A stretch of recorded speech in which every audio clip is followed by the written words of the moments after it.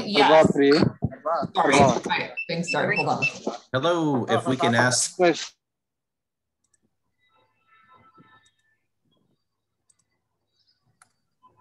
Good morning. I think if we can ask everybody to please mute their systems, their phones, that would be most appreciated.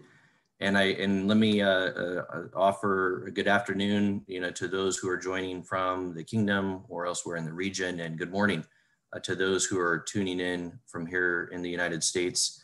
A really early morning, I have to say, to Samir Khalil on the West Coast there in San Diego. So it's truly a morning. It's a manageable hour here at 9 a.m. in Washington. So again, thank you all for taking the time out of what I know are busy days to be with us, in this remote environment. I know there's a lot of different events going on, so we appreciate people taking time to tune in and join into this discussion today. I'm Steve Lutz, Vice President for Middle East Affairs at the U.S. Chamber of Commerce. I'm joined by my colleague, somebody who I think most of you see and get emails from, Liz Clark, Senior Manager for Middle East, who's actually tuning in while on vacation to be with us today. And the U.S. Chamber is delighted to be partnering with the Ministry of Investment in Saudi Arabia on this three-part webinar series looking at the healthcare system in the kingdom. It's part of a larger series that we're doing with the ministry following our U.S. Saudi Arabia Virtual Business Leaders Forum that we did earlier this year. And many of you may also recall that last year we also partnered with the ministry on a sectoral webinar series that did include life sciences and the medical technology sectors. To kick off this series, we will start today with webinar 1 and a focus on priorities in healthcare and life sciences in the kingdom. That will be followed on August 22nd by webinar 2, which will explore clinical research and personalized medicine in Saudi Arabia. And then we'll wrap things up and conclude the series on October 13 with webinar 3, looking at the intersection of healthcare and data in Saudi's healthcare infrastructure. Let me first, I also want to acknowledge and thank our sponsor, AbbVie, for their support of this series and active leadership of the overall healthcare bilateral relationship. And we'll hear from one of their leaders later in this program. And I also want to thank the many members in the biopharmaceutical, medical device, health IT, and insurance sectors that are supportive of the Saudi program at the U.S. Chamber. And in addition, as you all know, to the many events that we host, there's a lot of issues that we're engaging on and working with our members and with the intention to impact the business environment and operations and ultimately investment decisions for U.S. companies in Saudi Arabia. And at the Chamber, we remain very committed to the bilateral economic relationship. And like so many of our member companies, we believe that there are vast opportunities for us to build on in the years to come. And that's very much in alignment with Vision 2030, where a lot of those opportunities are in the knowledge-based sectors with a focus on innovation and research, new technologies, and human capital. And that really brings us to today's discussion. And for today, we're really delighted to begin with our Saudi Leaders Panel, where we'll feature 3 experts. Then we will follow that by turning to 2 leaders in the private sector for their perspectives. And then finally, we'll use any remaining time for comments and questions from participants. So with that, let me first start things off by introducing our 3 panelists, and we're really delighted and honored to have them with us. First, we'll hear from Dr. Sarah Althari, a business development advisor at the Ministry of Investment. And I must say, Sarah's been a great partner in pulling this webinar series together, as well as other activities. Many of you may recall her participating on a panel during our Saudi Business Leaders Forum earlier this year. And Dr. Sarah has been an advisor at the Ministry of Investment since August of 2020. And in this capacity, she's responsible for promoting and facilitating investment opportunities in the kingdom in the healthcare and life sciences sectors. She previously worked as a senior research manager at the MISC Foundation. And it's really important to note that she's a highly educated researcher. She holds a PhD in medical sciences with a focus on genetics from the University of Oxford. And Dr. Sarah worked as a visiting researcher at the Broad Institute of MIT and Harvard as part of her doctoral residency, and was a research assistant at the Harvard Medical School, where she was involved in the developmental genome project. And she started out with a bachelor's degree in biological sciences and anthropology from Wesley College. And we look forward to hearing Dr. Sarah's remarks. She will be followed by Professor Ziad Memish. Dr. Memish currently is serving as a senior consultant in infectious diseases and director of research in the Innovation Center at the King Saud Medical City for the Ministry of Health. He's also a professor at the College of Medicine at the Al Faisaliah University in Riyadh, and an adjunct professor in the Hubert Development Global Health at the Rollins School of Public Health at Emory University in Georgia. Professor Memish obtained his MD from the University of Ottawa in Canada in 1987, and he's board certified by the American Board of Internal Medicine, the American Board of Infectious Diseases, as well as a fellow of the Royal College of Physicians and the American College of Physicians. He's widely recognized as a pioneer in the mass gathering medicine and infection control, and he established the WHO Collaboration Center for Mass Gathering Medicine in the Ministry of Health and WHO Collaborating Center for Infection Control in Saudi's Ministry of National Guard for Health Affairs. Dr. Memish was the first Deputy Minister of Health for Public Health in Saudi Arabia from 2009 to 2014. He also sits on many WHO advisory panels, and on the national level, he is chair of the National Scientific Advisory Group for COVID-19 and chair of the Technical Advisory Group of COVID-19 vaccine under the Royal Court. And Dr. Memish, we really look forward to hearing from you as well. And then third in that lineup, we're very delighted to have with us Dr. Abdullah Adlan. Dr. Abdullah is the Executive Director of Ethics and Compliance at the Saudi National Institute of Health. He is also the Chairman of National Clinical Ethics and Committee and the Chairman of the National Committee of the Bioethical Guidelines of Providing Clinical Services and Scarce Resources. Dr. Abdullah is also Deputy Chairman of the National Committee of Research Data Transferability and serves as a to both the Saudi Health Council and the National Committee of Bioethics. He has a PhD in biomedical ethics from the University of Birmingham and a PhD in biomedical science from Bradford. So we really have, truly have three great experts, and we look forward to their remarks. Dr. Sarah, let me turn to you first, and then we'll go to Dr. Memish. Dr. Sarah, the floor is yours. Thank you so much, Steve, and thanks to the Chamber team for organizing this. It's always a pleasure working with you all. And I'm really honored and delighted to be with you today and to be speaking alongside these giants in our field, Dr. Ziad and Dr. Abdullah, and of course our esteemed partners in industry. So thanks for the opportunity. I think, it's difficult to have a conversation nowadays about the healthcare sector without highlighting how much the coronavirus pandemic has really shifted the paradigm for everyone. And you talked about shifting priorities, strategic realignment. It's led us to this really poignant moment of deep introspection, reassessment, and self-reflection for us as governments and nations about how we should strategically view and approach and promote the medical biotechnology sector and the healthcare sectors in our respective countries. And of course, we all know that the healthcare sector is one of the most significant sectors for the kingdom, with an allocated government budget of over $40 billion. And the ambitions in the advent of Saudi Vision 2030, the size of our economy, our geostrategic location, and of course, our stature in both the Islamic and Arab worlds, means that we have a responsibility to enable efficient healthcare solutions to broader populations. But also locally, our population is very unique and lends itself to a lot of exciting and interesting cutting-edge research. It's unique in terms of our ethnic composition, our disease profiles, and also our genomic architecture. And this is really fertile ground for the generation of unique and valuable data sets that are potentially rich with therapeutic breakthroughs and biological discoveries. And indeed, decades of investment in our healthcare infrastructure, which, as folks who are based here and who have worked here know, is very strong and impressive. And the technologies and clinical research that we have positioned the kingdom as a regional leader in healthcare as measured by clinical outcomes and a core market for industry.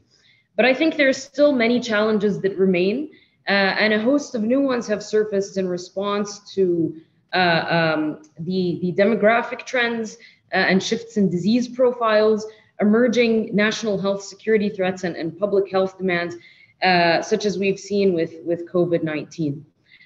So for us as a Ministry of Investment, and particularly Healthcare and Life Sciences sector, what does this mean? We are committed to moving at the pace of global innovation at the Ministry of Investment. It is Saudi Arabia's broader ambition for the biomedical science industry to enhance and enable and empower areas like clinical research and personalized medicine, biological therapeutics and genomic data analysis. These are the things that we are bullish on and that we really want to capitalize on in terms of growth and investment opportunities. Of course, we have, like I mentioned, a collective responsibility towards contributing to diagnostic and therapeutic breakthroughs, both regionally and globally, and ensuring the scalability of these breakthroughs, their distribution and access through global biomedical supply chains, as has been the case and the key discussion around COVID-19 vaccines. And so, from a strategic planning perspective, I think we're in a strong position to leapfrog legacy systems and transcend conventional technology and jump into innovative emerging technological solutions, jump into the cutting edge of the field. And this is what we plan to do. We plan to dive directly into those trends rather than play catch up with potentially some trends that we have missed along the road.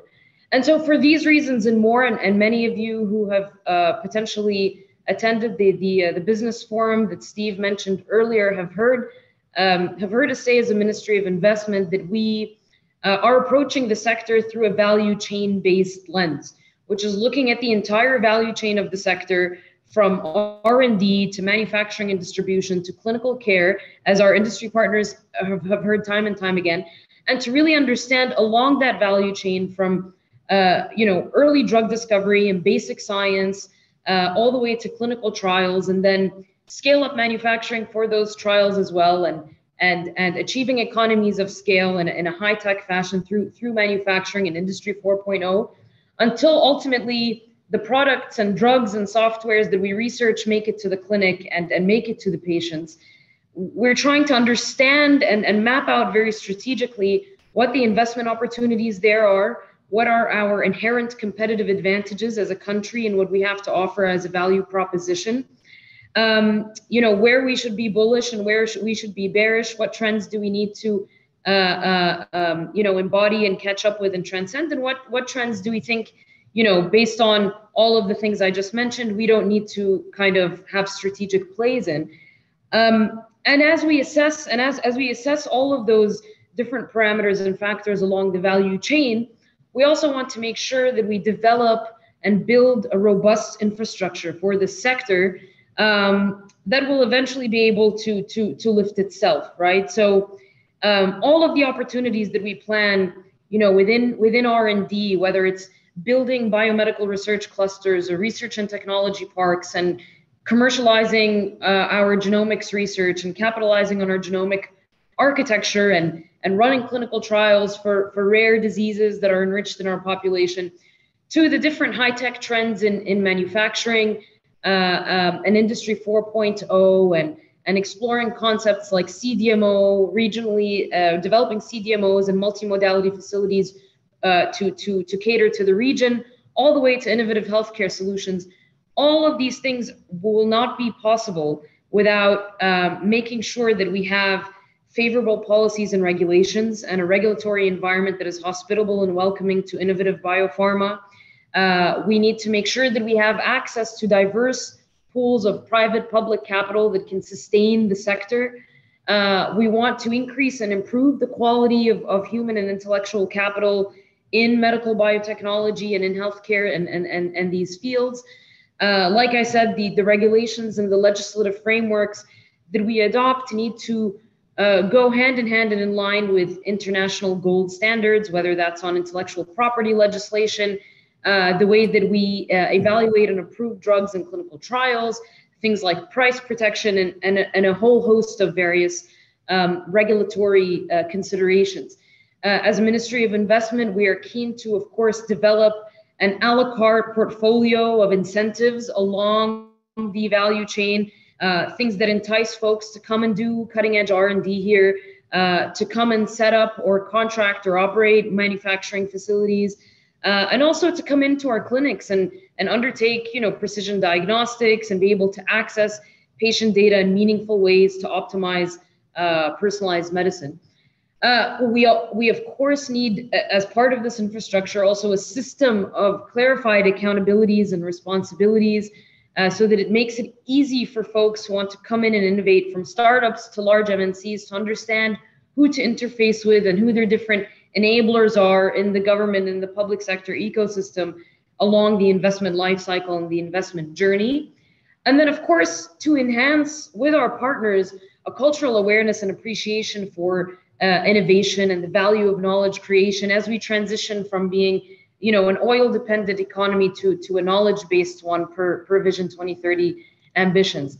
I can go on for days and talk to you about the different ambitions and objectives that we want to achieve for the sector, but I want to spend the time that I have left to talk to you about what we've already done in the short period of time that we've been experiencing this strategic realignment within MISA as a result of COVID and what COVID has brought on in terms of shifting priorities. For us, we are focused on two main tracks in parallel. One the first track is a series of really robust policy reform initiatives that we're doing in collaboration with our partners in industry, as well as all of the different local ecosystem stakeholders who are involved in the different regulatory priorities and concerns that we aim to reform. And then on the other hand, we've been able to send, I think, through this new strategic approach, really strong positive signals to innovative biopharma that we are a welcoming home and hub in the region. And what this has meant is that it has set the stage for some really exciting, comprehensive partnerships and cooperation frameworks that we've been able to strike with some of our partners. And I'll give a few examples there. But I want to start with the first track, which is the policy reform initiatives, and just talk about how we are in the business of ecosystem enhancement to enable all of the investment opportunities that I described. And so for us, we have a list of regulatory priorities. Three kind of came to the forefront of the issues that we wanted to tackle at the very outset with our industry partners, and these were related to intellectual property legislation, clinical trials, and data legislation, governance, and standards. Some efforts are more mature than others. Some are already, in fact, very near completion, like our intellectual property initiative.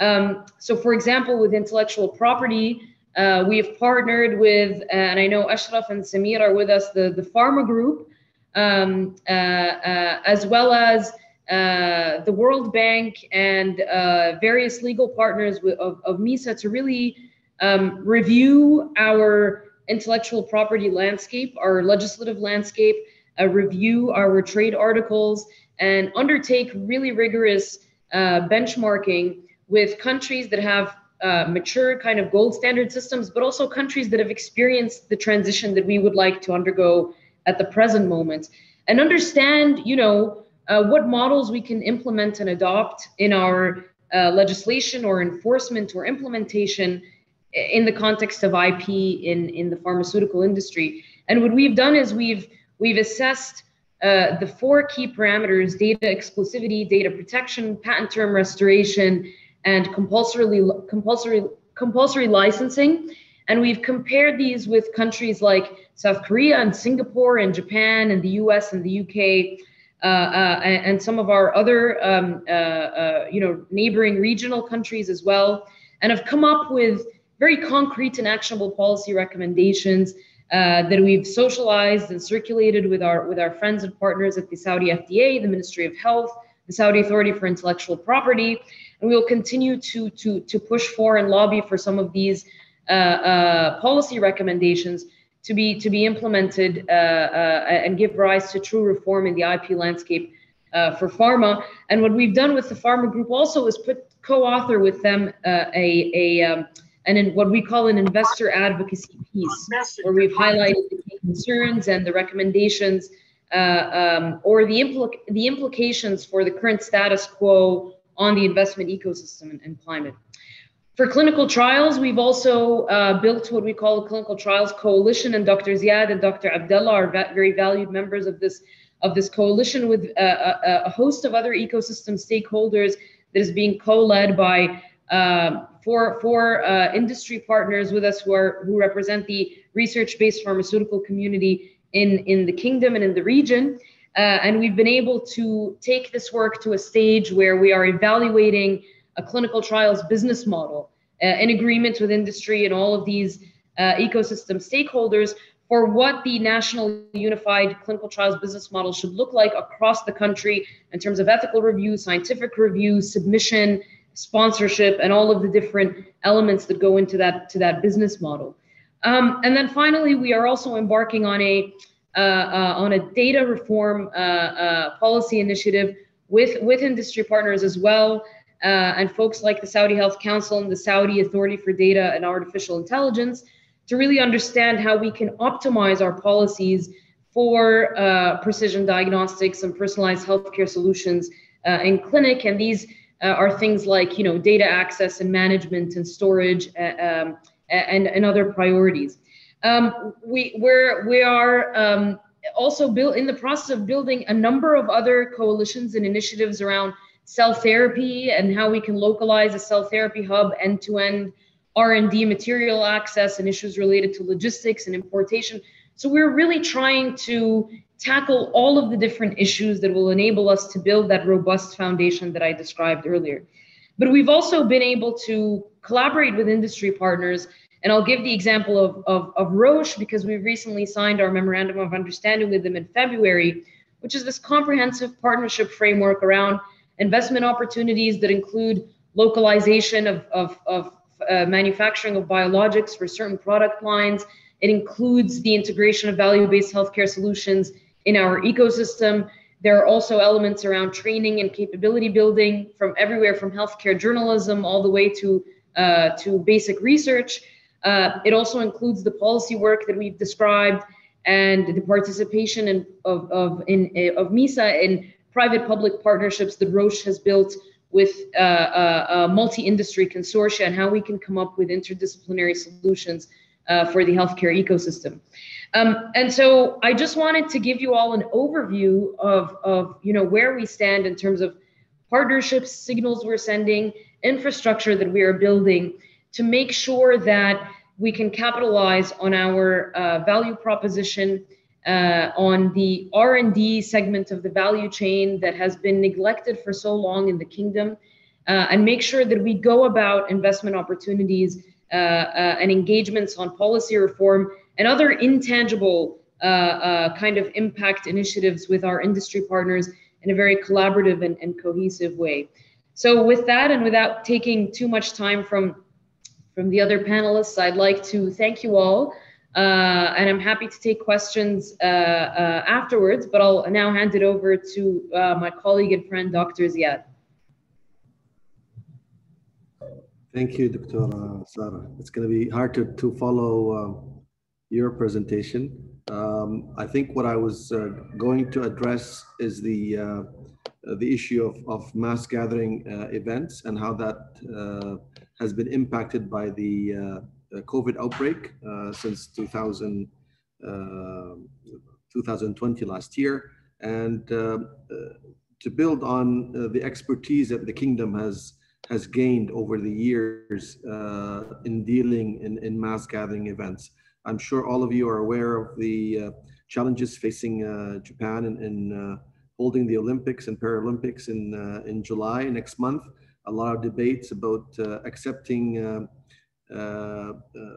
teams from across the world and also spectators without vaccine, which is causing a lot of questions in the media. We've recently written a piece in International Journal of Infectious Disease, a panel of experts from different countries across the globe saying that this probably will not be acceptable these days, knowing that the vaccine is available, it's extremely effective, and some of the companies have actually donated some of the doses to the teams attending the Olympic Games, but apparently the Japanese government has decided to proceed without requiring the vaccine to be given to the team participating in the Olympics. So to build on this, we have, I've had the pleasure of working during the Hajj for at least 20 years. Initially I was working as a researcher who used to sort of go and collect samples, in the National Guard facilities, healthcare facilities at the Hajj premises. And then later on, I had the honor and privilege of overseeing the Hajj as the Deputy Minister of Public Health, which was an unbelievable honor and a privilege.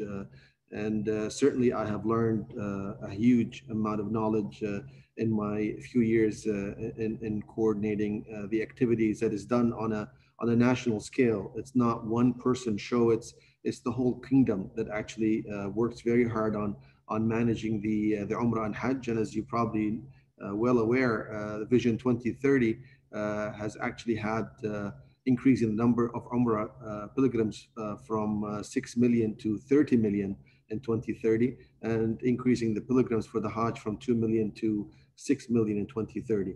And unfortunately, this COVID hit us all by surprise, and the numbers have gone down to 1,000 last year for the Hajj, and this year, as you probably heard, the recent announcement from the government just a few days ago that they will be accepting 60,000 pilgrims for this Hajj. So I thought it would be nice to go through the challenges that are faced by the kingdom and the authorities dealing with the Hajj.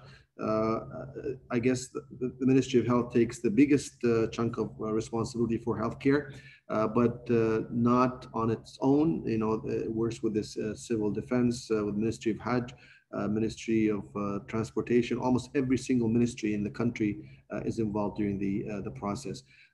Take you quickly through what the kingdom has done over the last 20, 30 years with different emerging pandemics and epidemics, and also discuss what happened in Hajj 2020 with the COVID, and then the plans for this year's Hajj, and then hopefully close with the conclusions and take-home messages.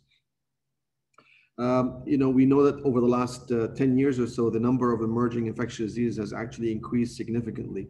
Almost 95% of these emerging diseases are actually zoonotic diseases, and they come to us from animals. These viruses go through a lot of changes, and they adapt themselves to infect humans. And then eventually they become a human viruses, and they tend to spread easily between humans. WHO decided in 2018 to call the experts around the table and discuss what would be the 10 most likely pathogens that would be causing pandemics in the future. And the experts agree on this 10 listed viruses and diseases. And of course, MERS and SARS were among these, in addition to many others, including Crimean Congo hemorrhagic fever, Ebola, Marburg, Lassa, Nipah fever, and Rift Valley and Zika. And of course, disease X, which basically attracted the attention of all the media portals at that time. What was this disease X that the WHO is worried about? And I think what we're seeing today with COVID is probably disease X. WHO thought that there would be a disease that would emerge that nobody had any immunity to before, that the whole world will be susceptible to, and the disease will basically be rampant, causing infection in large numbers of individuals, in the millions, and that's what we have so far. 170 million people have been infected with this COVID virus, and the mortality is in the millions. So I think COVID would fit very nicely into this disease X phenomena, although WHO has worked very hard with all its partners to build capacities and be prepared for this. I don't think we're even close to being prepared. And I'm sure most of you have seen the nice article written by Dr. Ann Schultz from the CDC in New York Times 3 days ago, where basically said even now, she doesn't think that the US is prepared for another pandemic happening anytime soon. And I'll be happy to share the link to that article, which I think is very interesting. I don't think any of the countries in the world are actually prepared. And I think that's why at the last G7 meeting in Cornwall, the leaders of the 7 countries have decided that they're working on a 100-day document, which basically states that in the future pandemics, the world commits to being ready in 100 days in making diagnostics, therapeutics, and vaccine. And this initiative is basically led by the UK senior advisor and also by Melinda Gates. So I mentioned zoonotic origin, and that usually comes to us from different animals through mosquitoes or through different portals and into the humans, and it become easily spread between humans. When you look at the Hajj, I joined the Ministry of Health with my bad fortune in March 2009, and that was the year of the H1N1 pandemic. And I guess it wasn't a good year for me because I just dived into the managing the pandemic and the Umrah and Hajj that year. This is me just a year before working as a scientist in one of the Hajj clinics under the National Guard, collecting samples from people who are presenting with respiratory symptoms. And you can see I wasn't wearing a mask, which is a big mistake, but we do all know, people who work in the Hajj every year like me for 20 years, we know that we get flu at the time of the beginning of the Hajj, we get flu when the Hajj finishes, and we get a flu before we go back to work. So we get 3 flus every time the Hajj happens. And at that time, working with my colleagues and researchers from the UK, we predicted that very soon we will have a pandemic from influenza because we have a merging of flu isolates from different hemispheres, the southern and the northern hemisphere. And God forbid, we had that outbreak in 2009, started in North America and Mexico and the US, and then rapidly spread across the globe. And basically, we published this nice report in Science saying that based on the information that we have at that time, that people should not be going to the Hajj and attending mass gathering if they're older, if they have comorbidities, or if they are pregnant, and they probably should delay the Hajj until the year after, and also recommended that the vaccine be given to the pilgrims if the vaccine is made available on time before the Hajj. And of course, we worked very closely with our colleagues at WHO and produced this technical document, basically describing what needs to be done to prevent that pandemic from spreading. And luckily, that Hajj season was one of the most successful Hajj seasons that we've had in many years. Of course, MERS came in 2012, just 2 weeks before the Hajj season actually started. It was an announcement in ProMed that came out on September 23rd from Professor Ali Zeki, saying that he has sent a sample to the Netherlands and they discovered a new virus. And this was actually a novel virus, which was labeled as MERS-CoV at that time. We had 2 weeks to prepare our pilgrims who've already departed to KSA to participate in the Hajj. We've produced this document very quickly through Eurosurveillance and making recommendations on what needs to be done for that Hajj season, in addition to putting a case definition that would actually fit what we need to be surveying for during the Hajj premises. We worked very closely with the CDC, Public Health England, European CDC in setting up our own labs in Jeddah and in Mecca so that we can process samples very quickly. And we've linked up with Public Health England to make sure that we run parallel testing in KSA and in the UK to ensure that we have accurate results until the testing system was validated. All this happened within 2 to 3 weeks just before the Hajj started.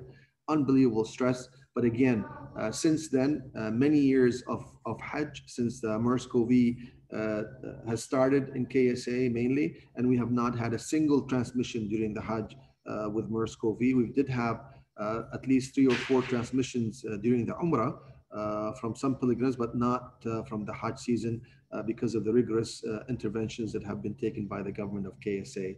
Of course, all of you are aware of the Ebola virus, Ebola viral disease, which started in West Africa in 2014. Again, very rapidly increase in numbers of cases. Ministry of Health in KSA monitors on a daily basis what goes on as far as communicable disease across the globe. And based on its national committee that meets on a regular basis, decides what needs to be done as far as interventions.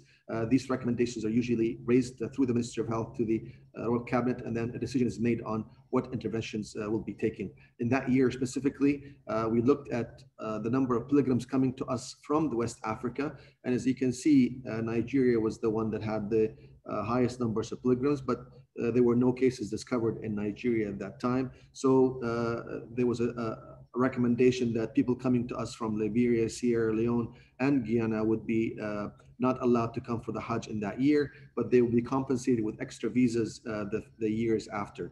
And that's what the Kingdom has recommended based on the National Committee recommendation. Zika virus came in 2016, a very devastating disease affecting newborns, causing major neurological deficit. A huge concern for us in the Kingdom because we do have the mosquito that transmits the virus. And also, as you know, pilgrims that comes to perform the Hajj wear the ihram, which is the towels, which leaves a lot of areas of the body exposed to mosquito bites. A lot of work has been done by the Ministry of Health and Environmental Services to try to eradicate the mosquitoes at the Hajj premises. And luckily, no cases of Zika were reported in 2016. And of course, we come to the COVID, which took us all by surprise, first announced in January 2020. I'm also fortunate to be on the WHO IHR Emergency Committee representing our region. Of course, our first cases in KSA were diagnosed at the coming through the border from Bahrain, arriving from Iran. And since then, of course, all the entry into the Kingdom was actually locked down, and then no Umrah was allowed. And then eventually the mosques in Mecca and Medina were actually locked, and nobody was allowed to go in there. And that was the first year that the Umrah actually was put on hold or suspended because of the high risk of transmission so early in the disease discovery, and also a lot of information not known about therapeutics and diagnostics and transmission mechanism. This is a unique aerial picture of the Grand Mosque, which is very unusual to see it empty at any time, and I don't think anybody has seen it empty until the time of the COVID, and this is the time of actually disinfecting the whole area around the mosque, and also around the Grand Kaaba, and also disinfecting the Kaaba coverage. And this is just to show you the contrast between when it gets really busy at the Umrah and Hajj, and also when it's actually vacated to do the disinfection. Of course, at that time, there was work done by the Ministry of Health looking at the risk of allowing the Hajj to proceed in 2020. And of course, they've identified this COVID virus to be a very high risk for transmission and spread to 140 countries where pilgrims come to us from. So a decision was made to basically restrict the Hajj to local people within the country to 1,000 individuals. A lot of unique arrangements and public health interventions were put in place where the pilgrims were guided by escorts from public health. And also they had very clear instructions on how to move and mobilize and ensure safe distances between each other. Of course, PCR was done on the pilgrims and also all the people working at the Hajj season of that year. None of the pilgrims actually came down with COVID. And then again, a few of the people working with the pilgrims came down with COVID, but no mortality, thank God. Now for 2021, again, a lot of risk assessment was done by the Ministry of Hajj in collaboration with all its partners, Ministry of Health, Ministry of Hajj, and also the Ministry of Interior. And a decision was made a few days ago by the Royal Court that only 60,000 pilgrims will be allowed in total, all from within the kingdom, 75% expatriates and 25% nationals. The age restrictions between 18 and 60 years of age, all vaccinated with 2 doses of approved vaccines, and the priority for pilgrims who are more than 50, no comorbidities, and they have never performed the Hajj. So I think hopefully the arrangements that have been followed last year in organizing the Hajj will be followed this year. And I'm quite confident in the knowledge and expertise that the Ministry of Health has in managing this 60,000 pilgrims who are going to be performing the Hajj in August this year. So in conclusion, proceeding with Hajj 2020 and 2021 will impose a religious sense of security for the Muslim community worldwide. The success of Hajj 2020 during COVID pandemic is a lesson for all global entities. It requires a model for successfully planning, executing, managing mass gathering events using innovative technologies and then other preventative measures that are proven to be fairly effective. I'll stop here, and maybe after Dr. Abdullah finishes his intervention, I'll be happy to answer any questions that any of you would have. Thank you very much. Yeah, thank you very much. That was very interesting, and we'll definitely open it up for questions. And delighted to have Dr. Abdullah with us. Doctor, we've done kind of the formal introductions, so I'll mention again for everybody's purposes, Dr. Abdullah is the Executive Director of Ethics and Compliance at the Saudi National Institute of Health. And Dr. Abdullah, with that, we'll turn to you for the final presentation on this panel. Thank you very much for the invitation, and I hope that the future will be prosperous for both of the countries. I'd like just to introduce what is the Saudi National Institute of Health backgrounds. It's inaugurated a few years ago, actually. The work has started 4 years ago with a group of ambitious people to transform the research in the kingdom from a scattered kind of lonely islands that habitat and elitist hospitals to a culture that's widespread among the hospitals and healthcare providers in Saudi Arabia.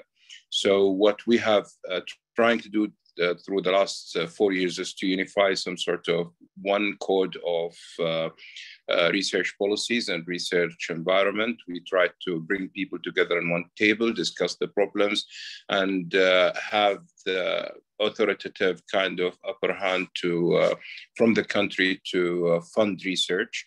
The model is to fund extramural research, not intramural, the way that the American NIH is doing.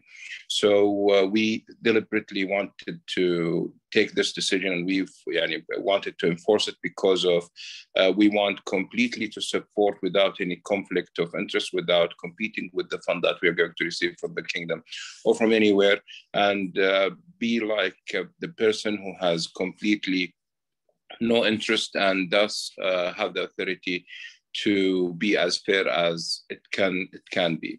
The main core commitment of the Saudi National Institute of Health is to fund high quality research to improve and health and well-being of Saudi nationals, and of course to the people of the world.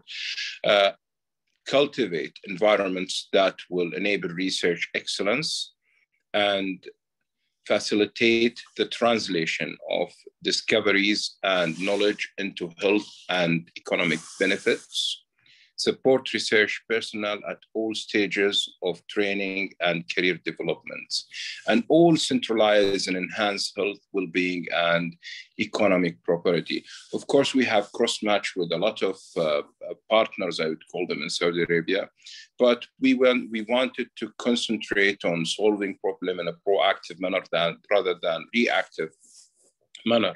To do so, we came with an experience of research. Of course, we came from the health ecosystem of Saudi Arabia, and we understand that in research there is some certain problems, and we wanted to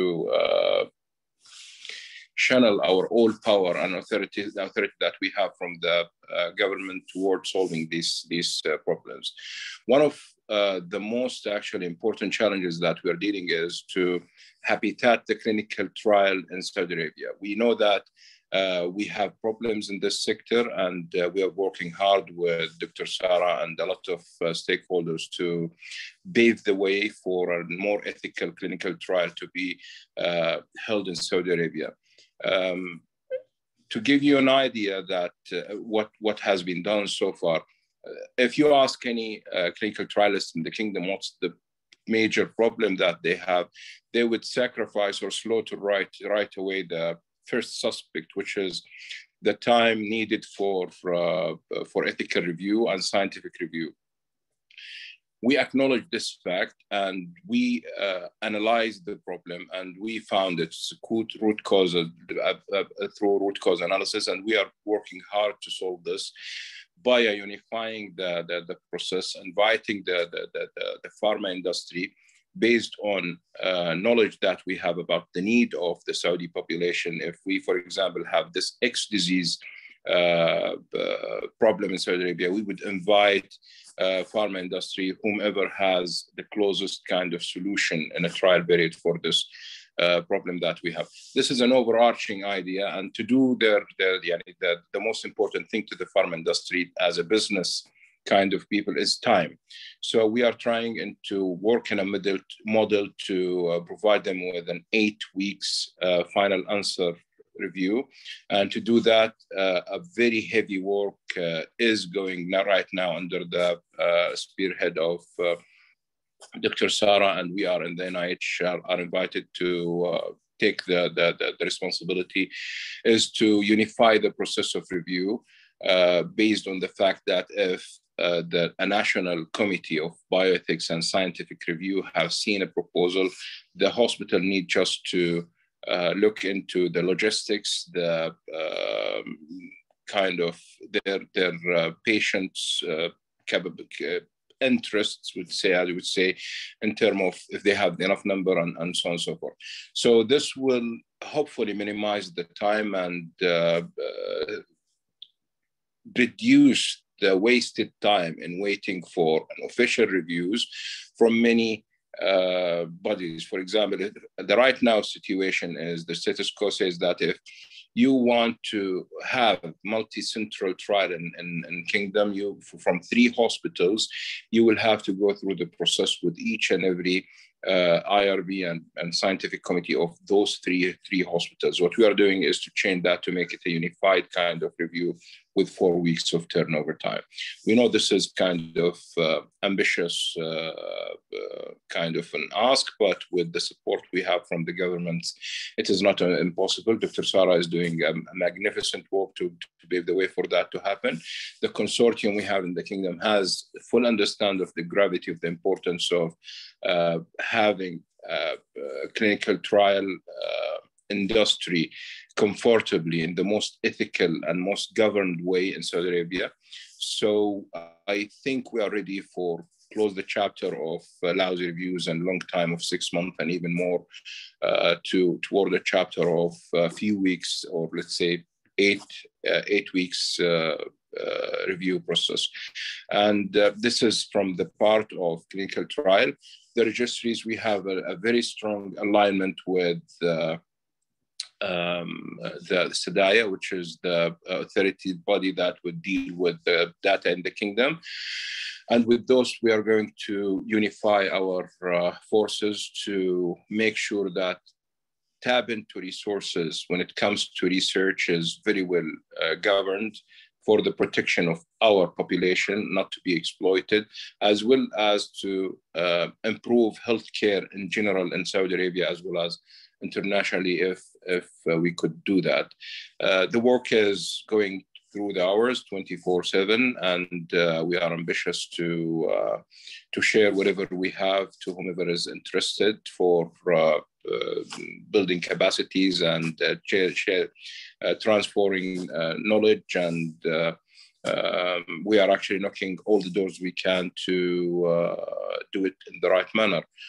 Bottom line, I think what we have right now can be enough to make the Kingdom among the few, or let's say among the 5, which is the top 5 clinical trial houses or habitat in the Middle East within the coming few years. Thank you very much, and I'm open to any question. Thank you, Dr. Abdullah. And between the three of you, you've given us so much. It's truly a comprehensive overview. Dr. Sarah, from the vision and kind of post-COVID, the realignment there at the ministry, and your two tracks of focus. Obviously, at the U.S. Chamber, our ears always perk up when we hear a discussion around policy reform. So, and I'm sure our next two panelists will want to talk about those. Dr. Ziad, your just knowledge and influence and expertise in the mass gatherings. We know obviously the Umrah and the Hajj are a priority for the kingdom. So all of your work and the example that it can set for other mass gatherings, I think is absolutely fascinating, and looking at partnerships with industry. And then certainly, Dr. Abdullah, it's very interesting to hear, this is the first time we at the Chamber have had anybody from Saudi NIH speak to our members. So it's great to hear about your 4 areas of focus, and in particular, how you're working with Dr. Sarah and others with respect, to this clinical research regime, and enhancing, the process to get things reviewed and shorten that to make, as you said, to make it more a welcoming environment for the clinical trial. So we thank you for that. Before we open it up for questions and comments from the floor, I want to turn to our next two panelists. And really, they've been great partners at the Chamber. And Samir Khalil, I think, is known to most on here. He's Executive Director for Middle East and Africa at the Pharmaceutical Research and Manufacturers of America, of course, known as PhRMA. And Samir has been, I have to say, a great partner of the Chamber. And we've been working with Samir, I know, for years in talking with our members and our friends in the Saudi government about that investment environment. And I think some of the messages from Dr. Zara are music to our ears, but we'll look to hear from you on that. And then we're also going to hear from Ashraf Dawood, a general manager in Saudi Arabia for AbbVie Pharmaceuticals. And I have to say, he also wears another hat as chairman of the local working group that Sarah referenced several times in terms of the engagement with industry. So Samir, Ashraf, we look forward to hearing from you. And then following your comments, then we will open it up for questions and comments from the floor. Samir, we'll turn it over to you. And thanks for joining us bright and early from San Diego. Thank you very much, Steve. It's my honor to participate and be with Dr. Sarah, Dr. Ziad, and Dr. Abdullah. As you said, it's music to our ears what we hear some of the messages from the three speakers. Again, on behalf of Pharmaceutical Research and Manufacturers of America, PhRMA, and our members in Saudi Arabia, we thank you for the opportunity to meet and discuss how can we work together to strengthen Saudi's biotech sector. As you know, PhRMA represents the leading innovative biopharmaceutical companies.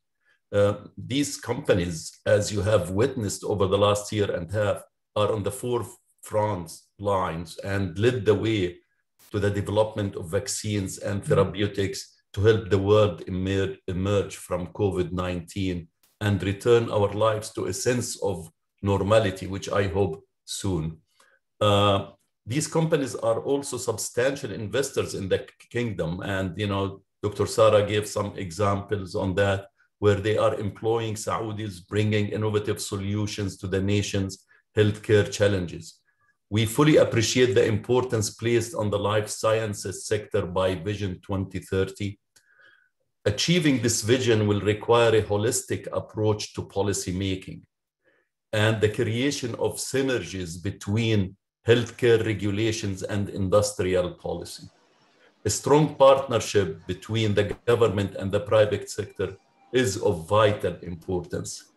Our key priority in the whole region in Middle East and Africa, and particularly in the kingdom as one of our key priority countries, is to ensure that we work with governments on some of these key public policies that are conducive to improving access to innovative medicines and to the development of an ecosystem that value and encourage innovation.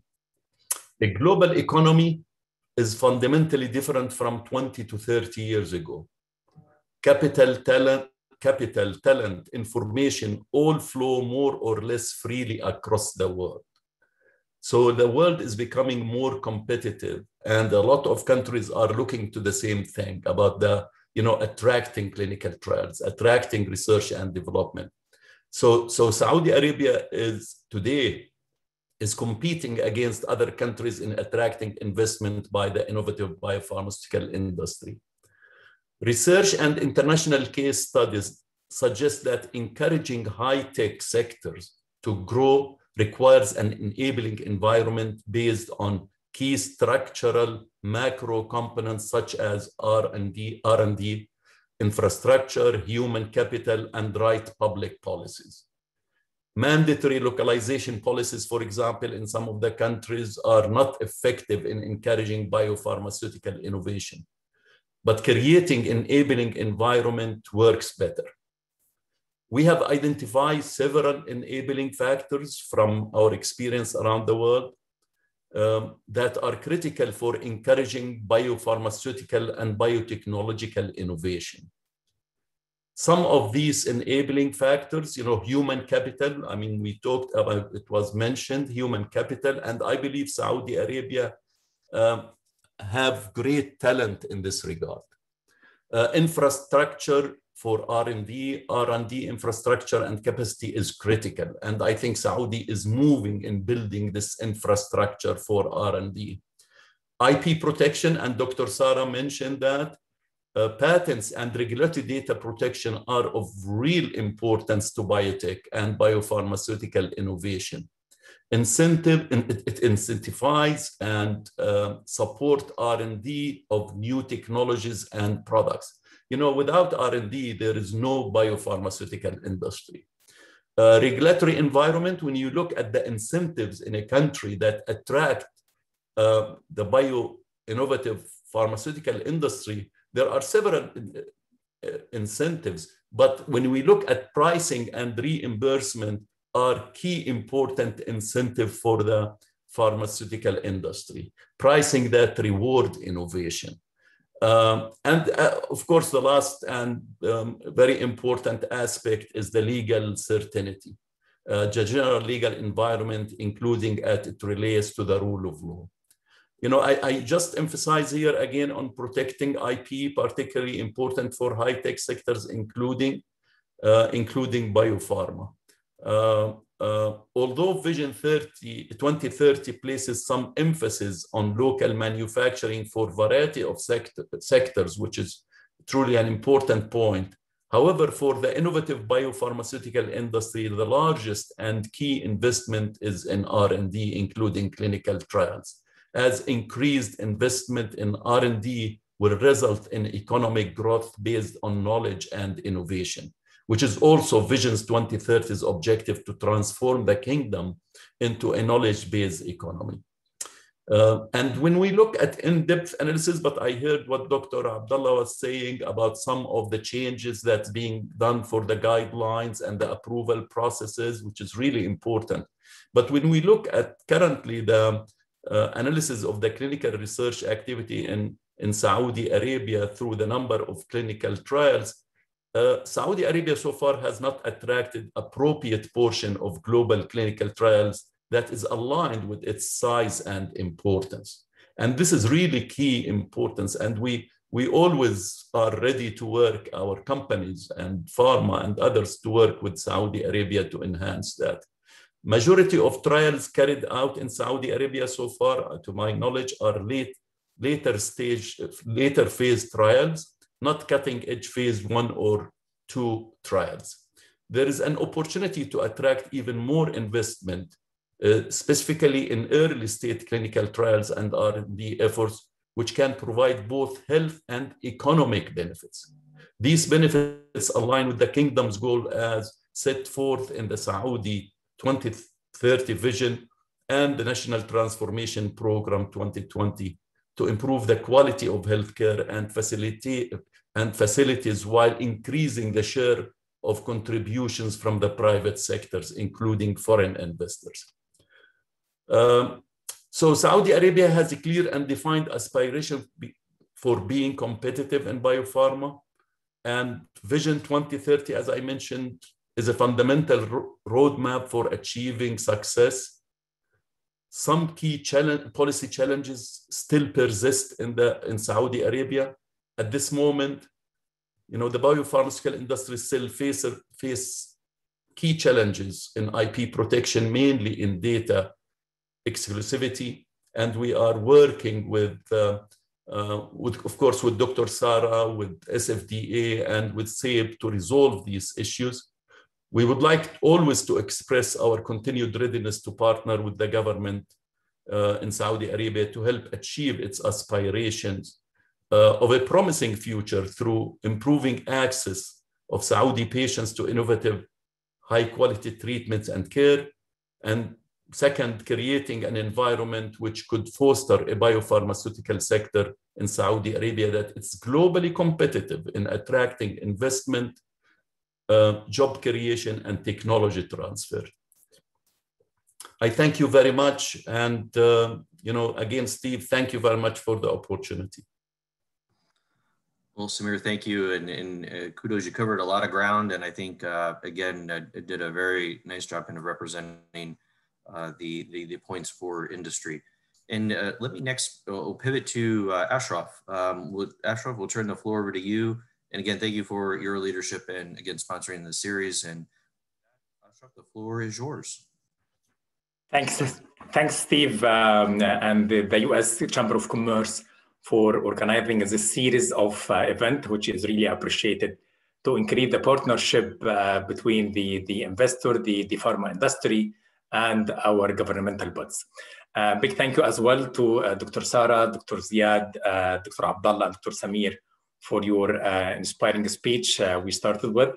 And my focus today will be just to give you a flavor about the pharma industry and the pharma association in Saudi under the name of the RPCC, which is the research-based companies committee.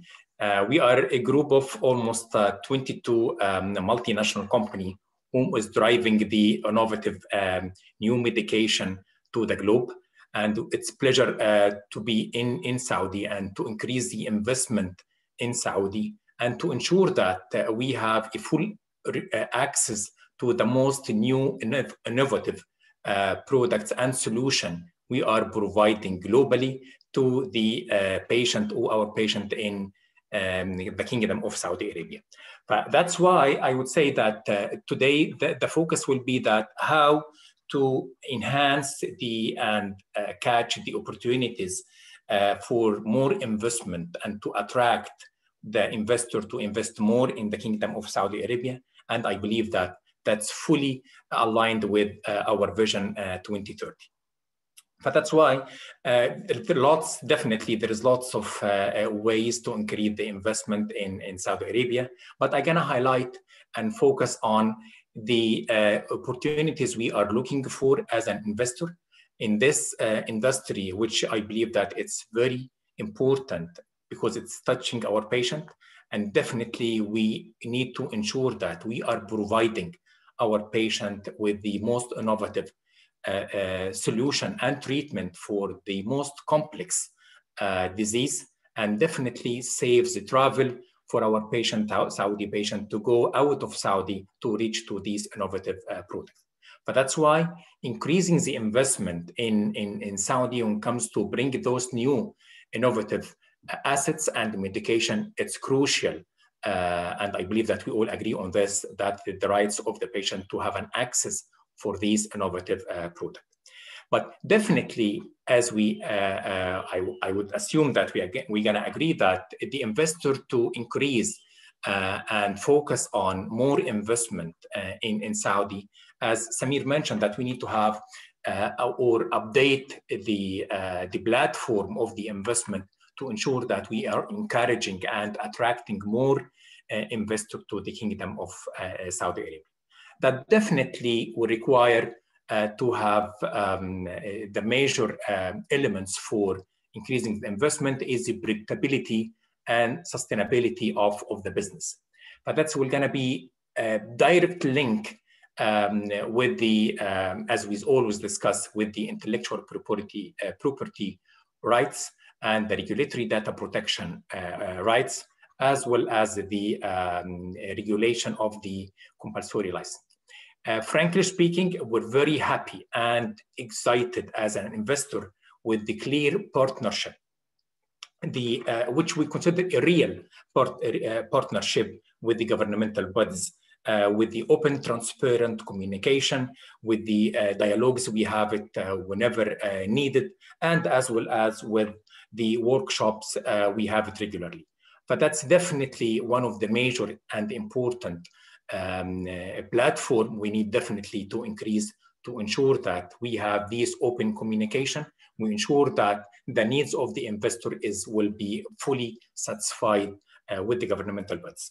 Big thank you to Dr. Sara, because frankly speaking, she's always available to hear from us, from the industry, from the Pharma Association in the Kingdom of Saudi Arabia. And we have such a platform as a connection with all the governmental bodies. This is definitely very encouraging for us and give us the trust and the confidence to encourage our headquarters wherever it is around the globe, to ensure that we bring these investment into the Kingdom of Saudi Arabia. We have done great, I believe, achievement partnership when it comes to the Saudization, working with the Ministry of Labor, and we are fully investing big time in developing the talent, the Saudi citizen talent, to ensure that we're gonna have the future leader all coming from the Kingdom of Saudi Arabia. Yes, it's gonna take time to ensure that we are building these capabilities in a very confident way, but we're fully agreed and aligned that definitely this transformation phase we are all committed to ensure that the next and the future leaders, we will be all a Saudi citizen, and to have this handover in the industry in a very solid manner to ensure that when we have this handover, we have the very amazing leaders, Saudi citizen, to lead this pharma industry successfully and to increase more and more the investment in Saudi Arabia. As well as when it comes to the difficult time during the pandemic and the pandemic of COVID-19, I believe that all of us, we show a great partnership from when it comes to the supply of our products and brand service as well to the kingdom, to ensure that we don't have any challenges in the supply for our patient. But always we put the patient in Saudi in our focus, in our heart. That's why all of the multinationals working in Saudi, and on behalf of them, we have done a great job to ensure that we're giving a priority for the Kingdom of Saudi Arabia when it comes to supply. That's, I would say, that a great example. And when it comes to the lockdown period, if we remember well, a year from now, lots of initiatives came from, again, partnership from the multinational company in the pharma industry in Saudi to go and to do the home delivery to the patient at home to ensure that we don't have any lack of the supply for our patient. When it comes to the second point after the intellectual property rights, and big thank you again to the Ministry of Investment, Dr. Sara, and her effort with the Saudi FDA and with SAIB as well as an organizations with all the collaborative work to ensure that we're gonna advance the mechanism we have it in the kingdom to ensure that we have protecting and respecting the full right of the investor. This is definitely will encourage the more and more investment to Saudi, because we understand that the rights for these intellectual properties, the regulatory data protection is fully protected. As well as that, the great partnership we have it for now for developing the HTA. Yes, it's just started in Saudi, but definitely we are providing the best practice from wherever across the globe to ensure that we are providing the best platform to build the HTA in the proper manner. Definitely, I need just to ensure that the full collaboration with the Ministry Industry when it comes to the localization, as well as the Ministry of Labor and NOPCO. This is a great partnership from all these governmental bodies with the Pharma Association in Saudi Arabia.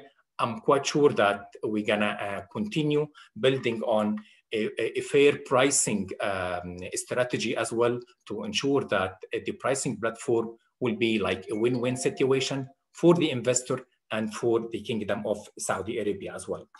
Definitely we'll continue our partnership. I'm very happy with this, and we are all very excited to maximize this partnership and to reach to a very successful platform, reaching to our vision of 2030. Thank you so much, and back to you, Steve. Well, thank you, Ashraf, and again, thank you for your leadership there on the RPCC and all the efforts. I would say if there's been one big takeaway, it's been that there is a robust collaboration and discussion between industry and the Saudi government across a lot of different entities. So we appreciate that, and I think our friends in government know that we appreciate the open door because that's not always the case, and we're grateful for that and look forward to continuing that and even thinking more creatively about how we can build on that. But at this time, we'd love to open it up to all the participants. I know we had one question in the chat room, which Dr. Sarah, I'll throw that one to you. It is more of a procedural question. How can somebody bid on a healthcare project there in the kingdom? I know you're in investment, but without going into all the details, perhaps you can give some guidance on that. And then certainly to our panelists, Dr. Sarah, Dr. Ziad, and Dr. Abdullah, if you have any reaction to the comments that Samir and Ashraf offered, we'd welcome that as well. But Dr. Sarah, let me throw that first one to you. Great, thanks, Steve. And it's lovely hearing the remarks from my colleagues and from Dr. Ziad, Dr. Abdullah, Ashraf, and Samir. Thanks for that, and thanks for all of the lovely shout outs. I'm glad that our work is attracting and gaining a lot of momentum, because I think it's truly beneficial for the ecosystem.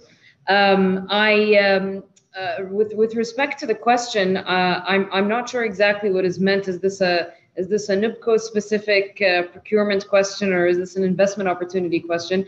What I will do is I will just say that for procurement for healthcare projects and drugs and so on, we have a unified arm, a procurement agency that deals with the RFPs, the contracting, the purchasing, and so on. And that's, I guess, a separate discussion. In terms of investment opportunities and being able to understand what those are, the different market analyses and where to pitch in and how to pitch in, we have a platform that is called Invest Saudi, and you can just Google that and the platform will come up. And what this platform enables is that it allows all government entities, including ourselves, to post or upload different investment opportunities in different sectors along the value chains, as I mentioned, based on specific demand areas, based on unmet clinical needs, based on public health priorities, and so on and so forth. And so what you can do is you can filter by sector and understand where you can, strategically invest in based on these priorities. And then there's, of course, a portal to reach out to the Invest Saudi team directly, who will route you to the specific sectors and sector heads and take the conversation along the investment lifecycle from there. So that's in terms of the, if that's what you were referring to, that's the Ministry of Investment's answer. But just to briefly comment and make sure that there's enough time for the panelists, I'll keep it very brief. I just want to say that it sounds like, and it has been sounding like for a while now, that government and industry are in full alignment in terms of what the priorities need to be, both from a regulatory perspective and from an investment opportunity perspective. And I think, this is the reflection of this that I see is in our very mature conversations that we have with leading biotechs around the world, from the startup level all the way to, like I said, large corporations and MNCs in this space, where we are now actually having meaningful conversations about early stage trials, about R&D for cutting edge platform technologies, about vaccine localization, multi-modality scale up manufacturing facilities, and all of the other things that I discussed, be it with Roche or with some of our other partners, where we're looking into, again, the tangibles are important, but also the intangibles, collaborating on, for example, co-developing innovation incentive schemes, policy reform, data hubs, and so on and so forth. So we are interested in all of the above. We understand that there's a lot of, trust and reform and infrastructure building that needs to take place until the opportunities are speak for themselves and investors come flocking in, and we are willing to put in the effort and the cooperation, the collaboration that is required to get to that stage. But I think it's nice that we are finally speaking the same language and our priorities are aligned. Even about this point of focusing on R&D and innovation and early research. We have a really strong academic research community in the kingdom. This means that there are a lot of barriers and difficulties when it comes to commercialization and the business dimensions of the sector. But it also means that there are strong academic research partners for industry to come and hybridize with and utilize the human capital, the talent that Samir was referring to, the infrastructure that was mentioned, also core laboratory functions, the publication records. We have brilliant scientists, brilliant facilities, and this will enable know-how transfer, joint IP. It will push people to a different edge in terms of where we've been and where we want to be in the biotech landscape and ecosystem. So this all sounds really promising, and it sounds like we are speaking the same language. Thank you, Dr. Sarah. And I know we'll want to continue to work closely with you on those areas that you identified, from your IP initiative to everything around your clinical trials business model, and then the data governance. And we actually work very closely with Sadia and the other entities on big picture data, but particularly the healthcare is a very interesting dynamic. And I think we'll be talking about that in our third session. I did want to go, Dr. Ziad and Dr. Abdullah, if you had any hearing from Samir and Ashraf, if you had any kind of reaction to comments, from their perspective on things that they might have raised. Dr. Ziad, let me go to you first, and then Dr. Abdullah. And then I did want to, I want to, before we close out, maybe go to Ahmed at Roche. I know you've been invoked a couple times. You're on camera, I see, so we might turn to you for any thoughts you might have. But Dr. Ziad, let me go to you. We'll go to you first for any thoughts you might have in reacting.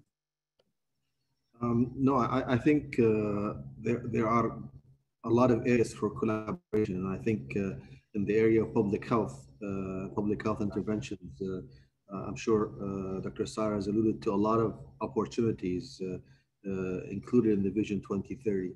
I think when it comes to managing crowds or dealing with COVID outbreaks, diagnostics, therapeutics, vaccine. I know in the committee that I'm working with regarding the procurement of supplies for the COVID management, this has been a huge challenge for the country, similar to all the other countries have been going through, trying to secure the adequate supplies and vaccines and including ventilators and so on and so forth. So I think it speaks of the need for countries to start developing their own infrastructure for manufacturing and also developing these items in-house in the country. So I think this is a great time for collaboration.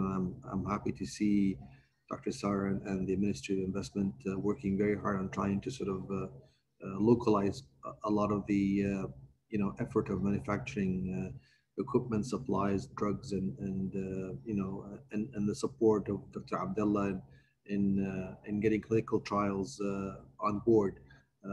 It's unfortunate that with all the vaccines that have been released so far or under development, the kingdom has not been able to participate in any of the clinical trials for vaccine development for COVID, and the reasons are exactly what Dr. Abdullah has mentioned. Is the process is too complex, it's too fragmented, and I'm excited to hear that Dr. Abdullah and his team at the NIH will be handling this in the future, so that the process is much smoother and the scientists can benefit as well as academicians, and in addition the country will benefit by having some of these vaccines and new medication trialed on our own patients in the country.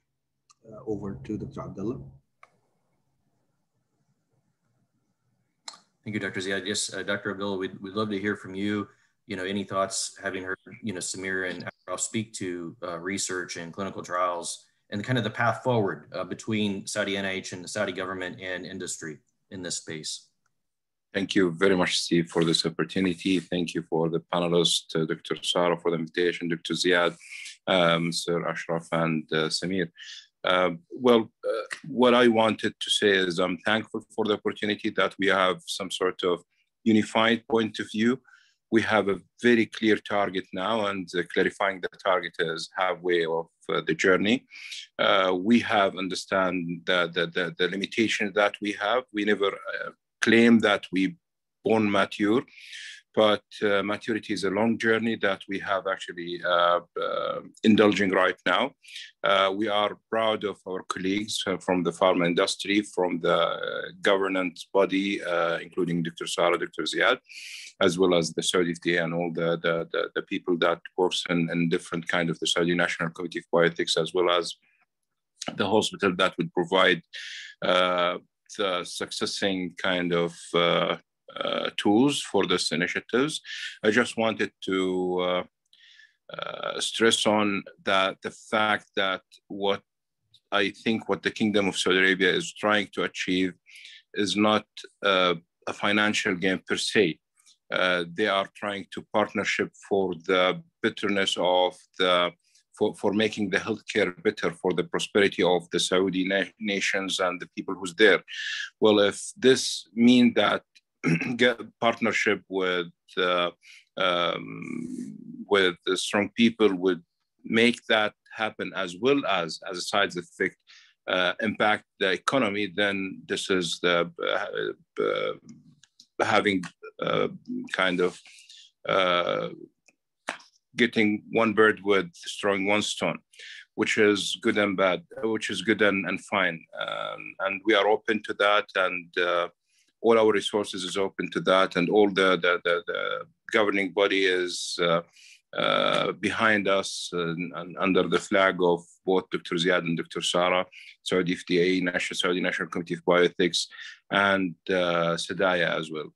So we're looking forward to the next chapter, and we are sure that's going to be prosperous and good. Thank you very much.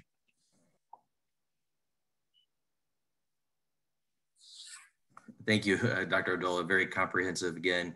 And before we close down, Ahmed Sabra from Roche. Roche has been mentioned a couple times. Again, not to put you on the spot, but I just want a perspective from a participant in this call. I think you'll be joining as a panelist at one of our future sessions, but would love any reaction or comments or thoughts you might have. Yeah, thank you, Steve, for opening the opportunity and for the invitation, and thanks for all the speakers, great speeches, and for our colleagues as well, Samir and Ashraf, for really representing us in this forum. What I can say is that where Sarah finished her talk is the common language that we are speaking, and this is something that we sensed since a couple of years when I joined here in Saudi Arabia, that we as a pharmaceutical industry, you will be more than happy if you see that the government are speaking the same language as you are thinking. So what we are looking for is how we can shape and work on the healthcare ecosystem, and how we can bring better value and impactful innovation to the patients. And this is the concern of the government, and this is part of the Vision 2030 related to healthcare. And we can see that this is very much on their priorities as well. Whenever we are discussing with the stakeholders or with the health authorities, we feel that there is an acceptance on that level. We see that as some areas, for example, data governance and policies, clinical trials, whatever, there are some kind of slow movements in that. But I guess that what the Ministry of Investment recently launched and how we are moving in that direction, I think that we will achieve what we want. I totally hear what Dr. Abdullah said as well in that regard, and I think that we are on the right track. We can see that from infrastructure, Saudi is the best in terms of the Middle East countries, and even in the region, probably more than the Middle East. We can see the appetite as well to replicate some of the success that is happening in some of the European countries in terms of clinical trials, or in the US, we can see excellent appetite as well for using the artificial intelligence and data as well on how to drive efficiency in the healthcare system.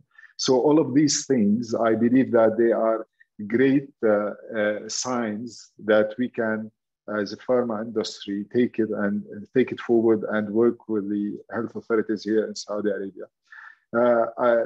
I'm very excited being at this stage in Saudi Arabia. Transformation is happening. And as well, we are taking it as part of our transformation as well as companies in terms of mindset and culture. So both of them, they are making an excellent synergy as well.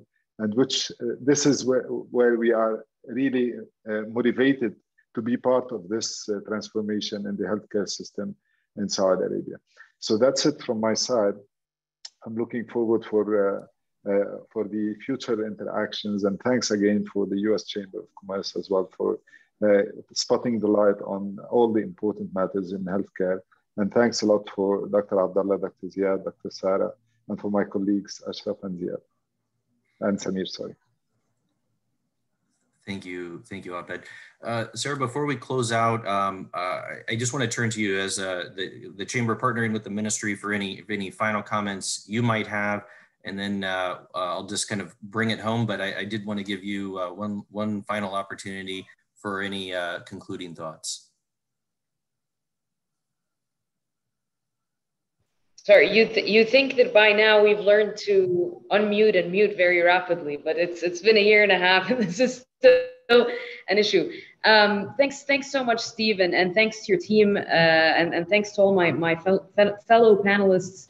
I think this is what was said and shared today is such a great kickoff to the series that we've planned together, and I look forward to the next couple of sessions where we can deep dive into some topics that I think are of particular and pertinent interest to us as a government and to our industry partners. But I also just wanted to say that again to reiterate that we are very much in the business of ecosystem enhancement, understand the priorities of the industry because they're similar priorities to ours. We will keep all of our partners and the Chamber posted on developments that will occur hopefully in the coming months on the efforts that are near completion. I mentioned the Clinical Trials Coalition, the intellectual property policy recommendations that we have raised to senior levels in government, and hopefully we'll be able to celebrate true and concrete policy reform in these areas jointly very, very soon. And I also want to say to our industry partners that we are also very much in the business of listening. And we are always interested in understanding your priorities, the areas that you're bullish on, you understand the market and the kingdom and our economy as well as any of us do. And so going really beyond the surface of Vision 2030 in Saudi as a G20 economy, and really having those technical and intelligent conversations about why it makes sense to do clinical trials in a particular disease area, why certain diagnostic tools are of value to the kingdom, why certain research areas or modalities of treatment are of unique value for the kingdom. And what we want to signal is that we are ready and willing and open to have these conversations and to facilitate the most optimal investment journey and life cycle for you, including all of the various pillars that I described, in addition to hopefully, as we continue to study this as part of our national investment strategy, packages of attractive incentives along the value chain. So I'll leave it at that, and thank you so much. Well, Sarah, thank you. And if I may, one last time, I just want to really thank Dr. Ziad for your comments and your remarks and sharing your slides on all the work that's been done on mass gatherings, and particularly now at this moment with COVID-19. And we look forward, to seeing what's kind of born out of this experience and guidance and thought leadership going forward. Also, Dr. Abdullah, there at Saudi NIH, I know we're so excited to see the progress being made in creating a more welcome environment so that we can see more clinical trials and research being done there in the kingdom. Of course, to my partners in industry, Samir, I think hopefully, as everybody knows, such a long history and great working relationship between the Chamber and pharma. We look forward to continuing that. I think there's so much that we can do together coming out of a call like this in terms of follow-up, of course, in partnership with Ashraf and the RPCC there in Riyadh, and continuing that work together as industry, and of course to other sectors as well in med tech and health IT and diagnostics. We look forward, Sarah, to working with you and advancing, these policy reforms with the intention of ultimately creating a better health ecosystem for the citizens of Saudi Arabia. So we're excited about this, and we really look forward to continuing to partner with the ministry in this webinar series. Thanks to everybody for taking time out of your day to be with us. We look forward to seeing you at the webinar number 2 on August 25th. And between now and then, if as things arise, don't hesitate to reach out to myself or my colleagues here at the Chamber. But thank you to all of our panelists and all of our speakers. And with that, we will conclude this session. Thank you very much.